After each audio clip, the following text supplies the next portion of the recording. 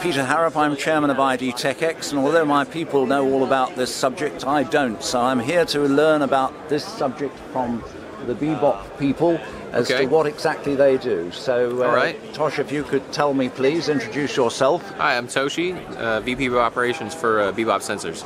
We're a startup located in Berkeley, and we're doing pressure-sensitive fabric sensors. So, as you can see here, we've got an insole sensor here, and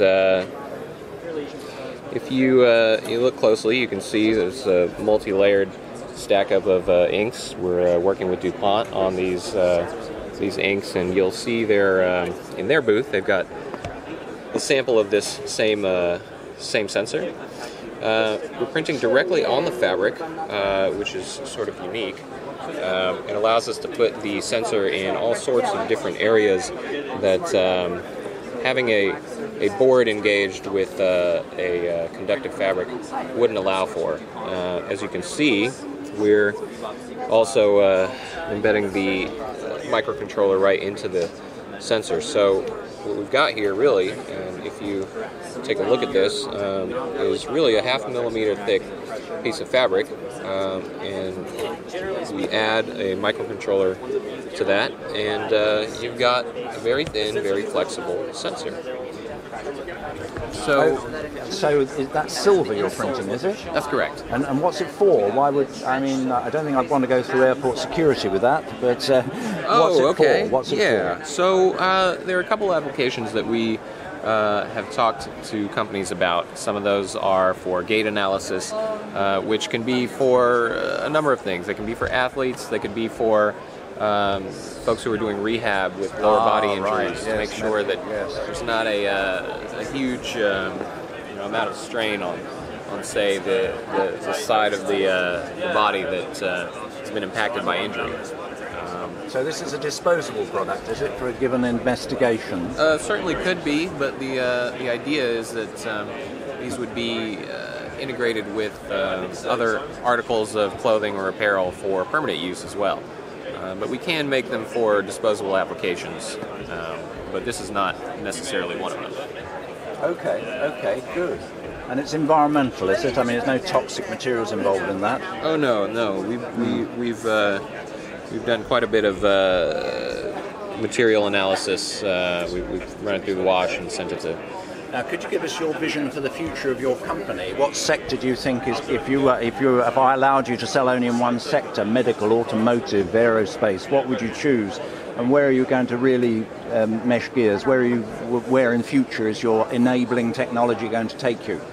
Well, that's a tough question. I don't think we'd want to limit it to one single vertical, but of course, the automotive industry is a big deal for us because it allows us to, of course, this is great for safety mechanisms such as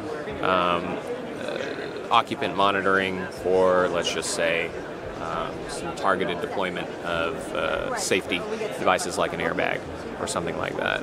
It'll tell you if there's somebody sitting in there who's 100 pounds and 5 feet tall, or 300 pounds and 6.5 feet tall. So that can be embedded in structural electronics. It could be really secure.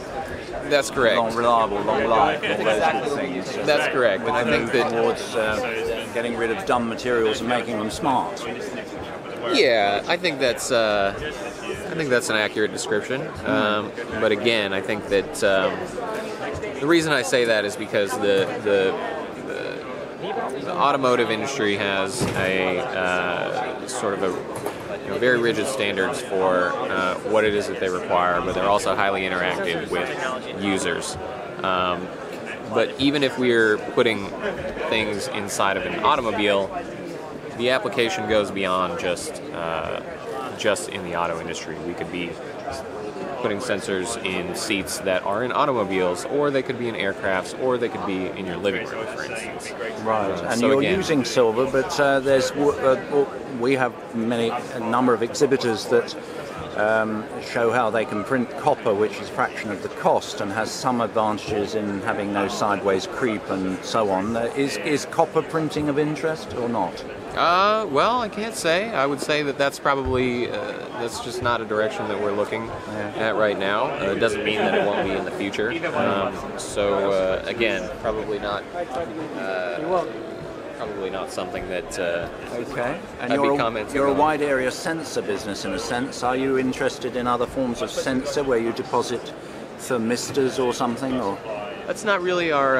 It's not really in our wheelhouse. No, we're much more interested in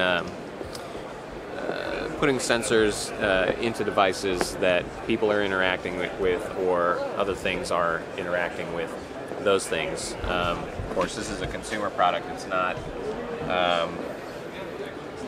It's not exactly what BeBop is focused on, but we are focused on being inside of consumer products. We're not actually building the products. This is from our sister company, and they're doing, they're deploying the fabric in a slightly different way than BeBop is doing. You can see here that the silicone mold here. You can see the fabric that it's actually being deployed in a slightly different way, but the effect is still the same.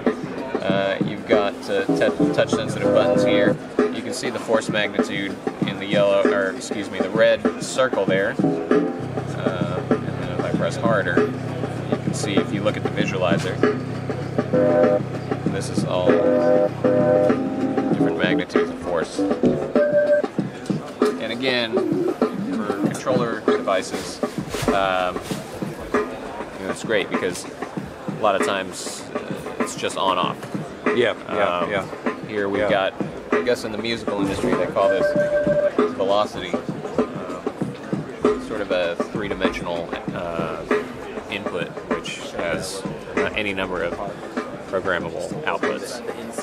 So let's be clear again about the names of the two companies so we can distinguish them. There's BeBop Sensors and what? So Keith McMillan Instruments is founded by Keith McMillan. He's the founder and CEO of both companies. He was getting a lot of inbound inquiries on from robotics companies, medical,